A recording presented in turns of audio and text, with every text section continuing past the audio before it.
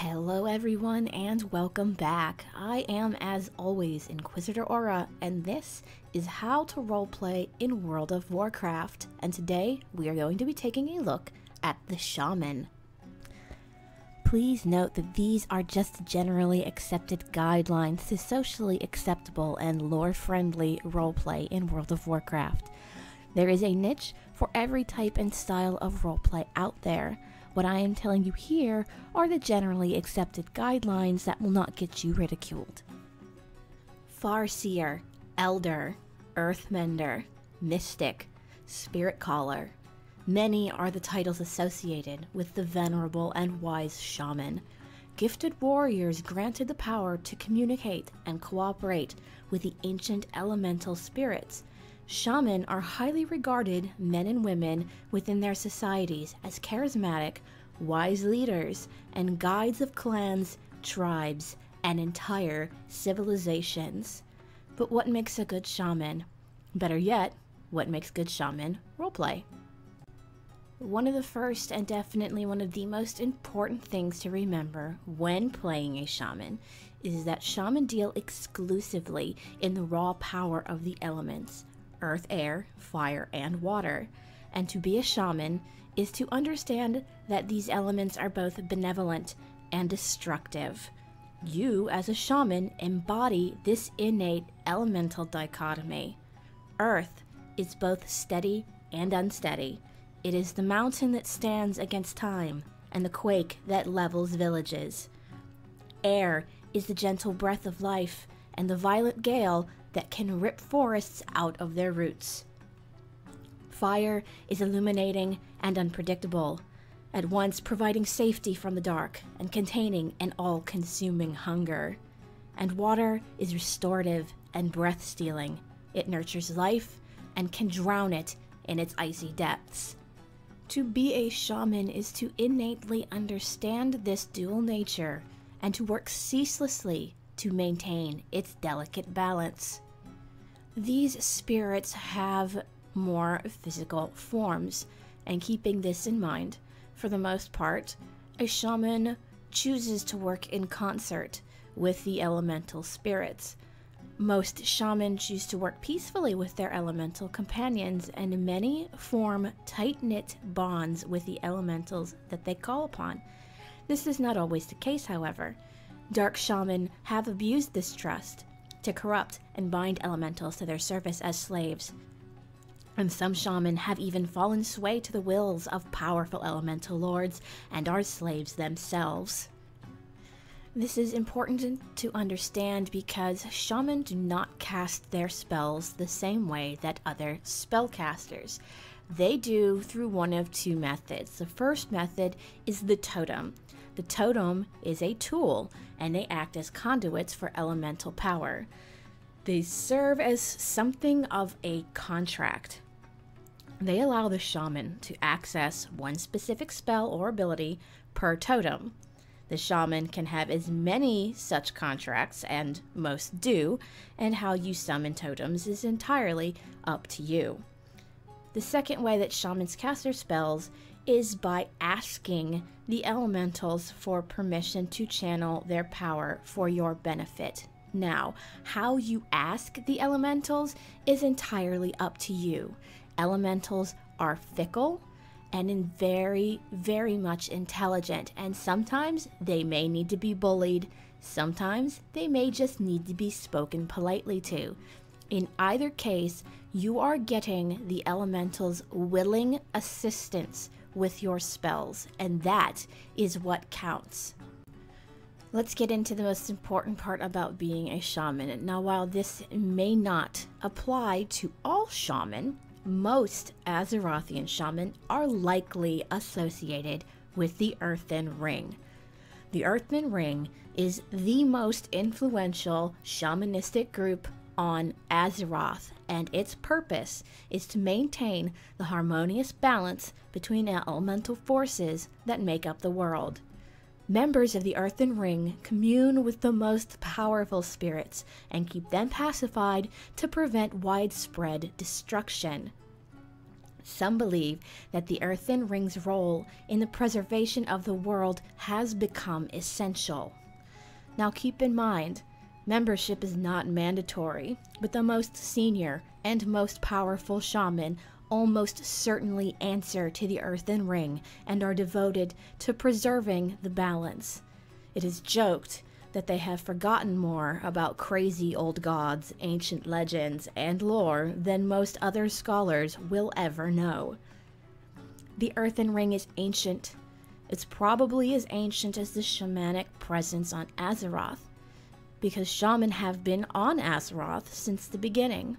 The Tauren, the Trolls, and the Pandaren have had shaman for a very long time. That being said, its presence has been publicly known for only about 150 years. The Earthen Ring is the group responsible for preserving the world after Deathwing's disastrous escape from Deepholm. As a shaman, you are unique as a spellcaster. You possess and can access basically limitless power, but there is a catch, and it is really important to understand this catch. If you anger a spirit as a shaman, it can and will revoke its blessings, and you will no longer be able to access its power. Spoiler alert! Spoiler alert! If you don't want to know Legion spoilers, please skip this next part. I will have it in the description below, the safe time for you to go to. This happens to one of the most well-known and powerful shaman in Warcraft history. We know this being to be Thrall or Goel. When Thrall uses the elements during his Mach Gora with Garrosh Hellscream on Draenor, the spirits abandon him. The Doomhammer, a sacred shaman weapon, becomes little more than a block of iron in his hands. Shaman need to heed this warning. If you ask too much of the elements without the greatest, most dire need, it is entirely possible that whatever spell you are trying to cast will simply fizzle out.